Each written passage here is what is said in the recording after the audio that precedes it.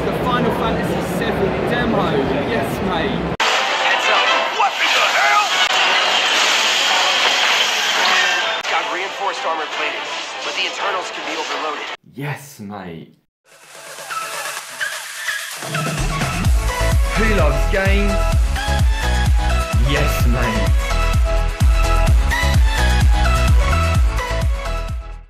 So I've finally played the Final Fantasy VII demo. Yes, mate. Guys, it was worth the wait. It was a great demo. I really enjoyed myself. So I think first thing that I noticed when I got my hands on with the demo, it felt to me a little graphically rough around the edges. Now, I'm wondering if maybe that is to do with the fact that the PS4 Pro is really stretched with the game. And, you know, I think we're not going to see a really high-end version until we see what is released for PS5.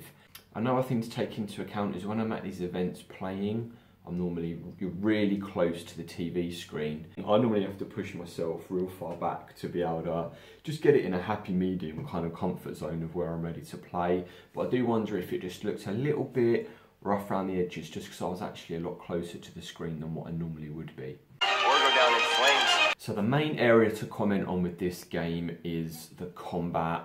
What I would expect, what would you expect? How is that going to differ from what the original game was? For me, that is something that is key for Final Fantasy VII. So I think the most controversial point with this is the fact that the original Final Fantasy VII that we know and love is where that turn-based combat really did well. With the new game, you are running around in action, a bit like how it looks like with Final Fantasy 15, which is also another game I've still got to play. So you are fighting in real time, so you're moving around. Interestingly, you're able to freely switch between the characters. So in the demo, you're playing with Cloud and you're playing with Barret. Now's our chance. So this is a really good point of the demo. They made sure that they got into the gameplay. Cloud with your close-ranged sword action, Lightning magic, and Barret for your ranged shooting. So this was a good balance to be able to test how that worked in close and in distant combat. And the most important thing for me is that you can switch characters on the fly. Don't keep me waiting in suspense next time. It makes it turn-based. As you're playing as well, you have your ATB, your level of charge. So you might use that up, you might launch a spell, you then might not even be able to use items until your ATB is charged. So you might need to then run into action, deliver some attacks, deliver some shots, and wait until you can then deliver some next specials. So it worked quite well for me. I found playing against the Scorpion Sentinel character, I was right up there, up close with Cloud, delivering blows, hitting a spell or using some healing, using an item or using cure, using some magic points. And then when my ATB gauge was gone, I'd be switching over to Barret and doing some of that ranged damage. So the demo that I played, I had about 15 minutes. It felt like less time. I didn't feel like I had enough time to actually play the demo at Eurogamer. I got right into the end of the Scorpion boss stage, but I didn't quite get to take it down and finish it off. Give it everything you've got. In the time limit that I had, which is a little bit disappointing. I would have liked more.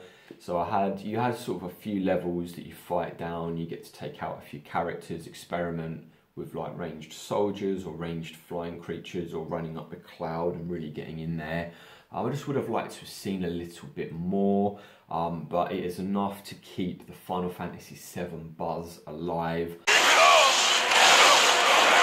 I am still buzzing for seeing more, playing more, and the big question is am I going to keep my PS4 pre-order? Or am I considering maybe, well, let's see what happens with PS5. So it's going to be quite a gap between when the remake releases on PS4. So I'll be able to play it on my PS4 Pro. And then if you guys know what I'm like with consoles, I don't buy in straight away. So PS5 might come out. I'll probably then wait for the second model or the PS5 Pro anyway. So I've got a lot of games that I'll be able to enjoy on my current gen before I think a couple of years into the future. And then I'll be probably, you know, upgrading some of my games, moving over to PS5. I don't feel like I've had my PS4 for long enough, so I am sticking with my pre-order. I can't wait to get in on the game. I'm looking forward to it. Let's hope some new news and updates come very soon regarding more Final Fantasy VII information. Yes, mate.